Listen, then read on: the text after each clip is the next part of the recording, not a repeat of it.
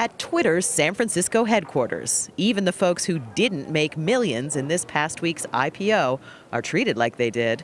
They get all the typically enviable .com company goodies, a flexible work environment, free gourmet meals, and the knowledge that they've helped change the way the world communicates. First of all, everybody can sit down. It's much easier to tweet from a seated position. President Obama tweets. So does the Pope, CBS News, and just about every celebrity you can name. In case you don't tweet, it works something like this. On Twitter, users can send messages through a global online network, any message, as long as it's 140 characters or less, like this one. In 2 seconds, your tweet goes out to everyone who signed up to see it, and they can send it on or retweet to all of their users, and so on until your tweet makes its way around the Twitter network and the world to be seen or answered by anyone. Anyone. There we go. Michael Sippy is Twitter's product VP. Done. Tweet. So that just went out to how many people? That just went out to 17,800 followers. Have you personally ever been surprised by the way that someone's used Twitter? I'm always surprised to see people that are talking with one another that you never expect to be talking with one another. Like? So Drake, Canadian rapper, drops a tweet that says the first million's the hardest. And T. Boone Pickens, the Texas oil magnate, replies, the first billion, it's a heck of a lot harder. Oh, you're sure it was the real people? It was the two real people having a conversation on Twitter. That's amazing. For you, is it all about solving problems? Yeah. Jack Dorsey co-founded Twitter in 2006 when he and a few pals started sending messages to each other. Your original tweets were a lot about like what you were eating for lunch. Yes, they were, and my mom really appreciated that. She knew I was eating, and she knew I was alive. Before long, Twitter took off, and so did Dorsey's profile, though he's been accused of taking too much credit for what was really a group invention. What's your version of the creation? There's so many, there's so many different stories that it's not really the most important thing anymore. So would you say now I founded Twitter or we founded Twitter? It's always been we.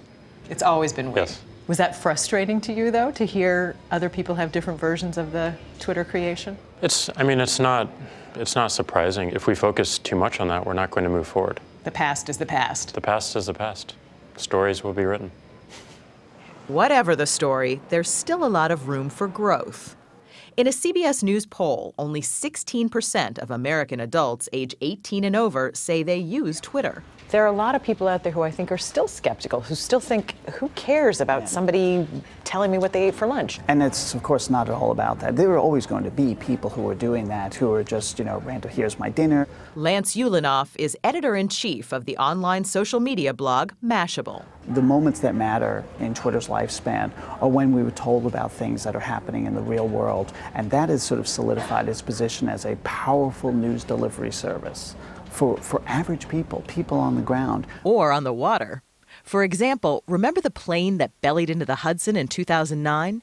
Some of the first images were from a guy tweeting from a ferry boat.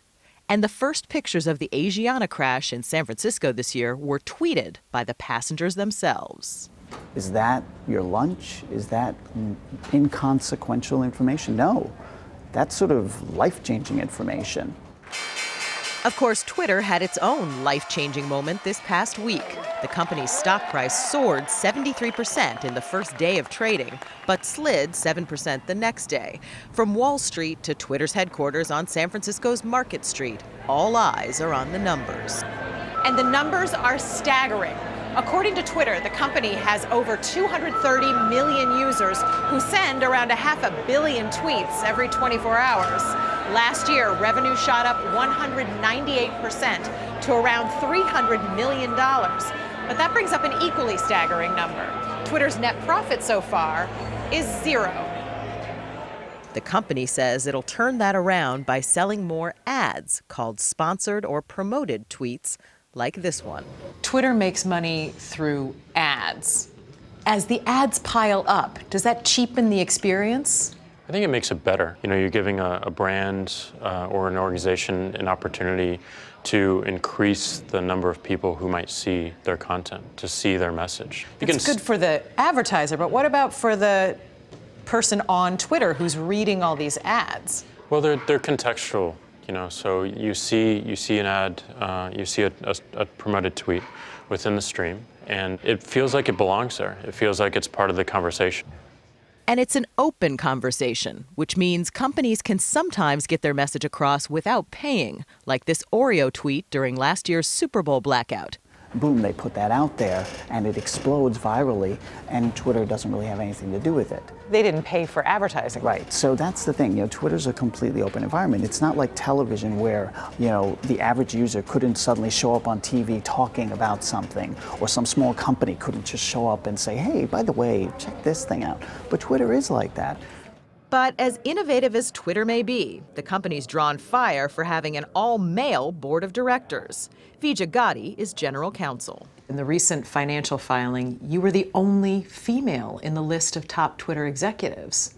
Does that concern you? It really doesn't. That is one snapshot of who we are as a company, but it certainly does not tell the whole story. I'm sure that will change. I'm sure it will. Did people tweet to you directly? Did they use Twitter to say, hey, why aren't there more women in Twitter? Absolutely. I got a lot of feedback, and I got a lot of great suggestions of people who wanted to come here. So it was an interesting dialogue, and it's certainly something that we take very seriously, and it's very important to us. Another change crucial to Twitter's survival, growing the number of people who use it. Right now, Facebook has 4 times as many, but insiders like Jack Dorsey have high expectations. Where do you see Twitter 10 years from now? We want to reach every single person on the planet. That's a lofty goal. I think it has a potential to do so. I think it. Seriously? Yeah, it provides true utility, and it does give you a sense of what's happening in the world. So I do believe it has the potential to reach those heights. Okay, that could be overly optimistic. But maybe, by giving us a new way to talk about a rapidly changing world, Twitter has found a permanent place in it.